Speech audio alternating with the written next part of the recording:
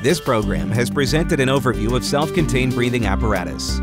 You have seen the fire service's commonly used open circuit SCBA and the main components of a positive pressure SCBA, including the harness assembly, the air cylinder assembly, the regulator assembly, and the facepiece assembly. We have also shown the safety precautions and features you must know, the hazardous atmospheres that require SCBA protection in fire and non-fire emergencies, and the limitations of SCBA. Protective breathing apparatus is extremely critical to the well-being of all firefighters.